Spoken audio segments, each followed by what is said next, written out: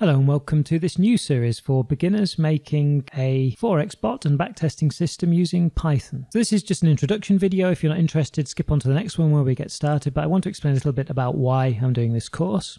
In my private life, I run an industrial-based business and I also like to trade on the Forex markets and have done for quite a few years. I was quite struck when I first got started that, first of all, I saw numbers like this saying always warnings on broker sites that over 70% of people lose. And then when I got started, like everybody else, I ran into sites like Baby Pips with their huge education programs and their large forums full of indicators and systems. And then I went on YouTube and typed in Forex, scalping strategies and all that kind of stuff and found all these videos with millions of views from thousands of content creators showing you how to be, have your 100% win strategy at Forex. Just use this. And what a load of rubbish. And when I thought of the amount of material available and the fact that 71% of people lose, it didn't take me very long to arrive at the conclusion that most of this is a scam.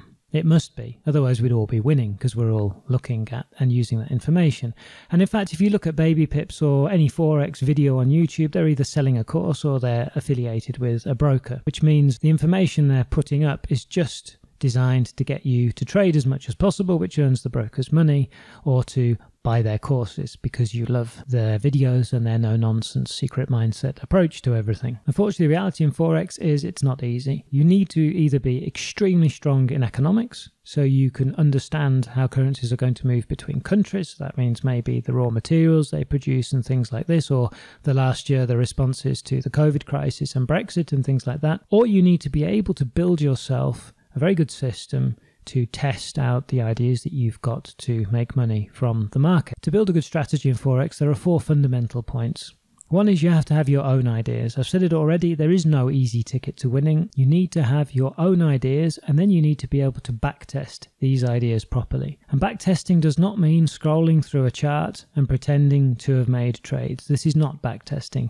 Backtesting means testing strategies over a period of 5, 8, 12 years, over 30, 40, 50 pairs, and seeing the results and how the trades develop according to what the market are doing. And in this process, you'll fail a lot, and in this process, you'll learn a lot. And eventually, you'll start to understand how you can build yourself some kind of strategy that's profitable. So to put a positive slant on it, that means if the majority of people are not doing this properly, you have a tremendous opportunity to be successful because you can go into the 30% of the people that are successful and have the correct approach. And this is what I'm going to try to help you do in this series. We're going to build up a backtesting system and a Forex trading bot using Python, and I've really aimed it for complete beginners. However, I am going to make a couple of assumptions. You're going to need Python installed and working on your system, and I'm not going to make a video on this because there really are thousands of videos already. To write our code, we're going to use something called Visual Studio Code. You can find that at code.visualstudio.com.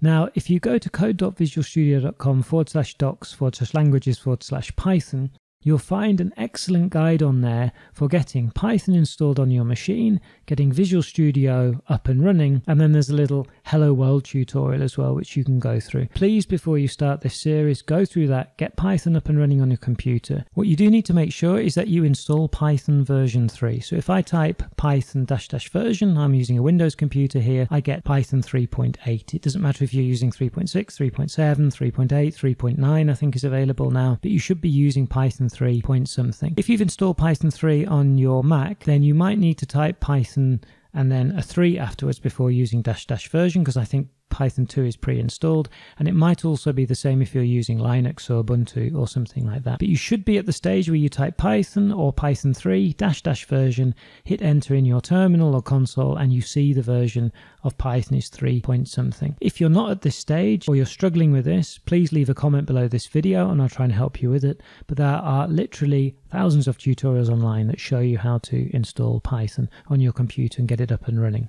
The next thing is we're going to use Oanda as our broker for this. In the next video, we'll set up a demo account with Oanda. I don't use in real life. Oanda is my trading platform, but Oanda do come with one of the easiest to use APIs that I've come across. So that's it then for this introduction. Please make sure that you've got Visual Studio Code up and running. You've been through the tutorial that they provide in the documentation. You've got Python installed. Any problems, I'll say again, put a comment underneath this video. I'll try and help you. Otherwise, I'll see you in the next video where we'll get cracking with making our trading bot.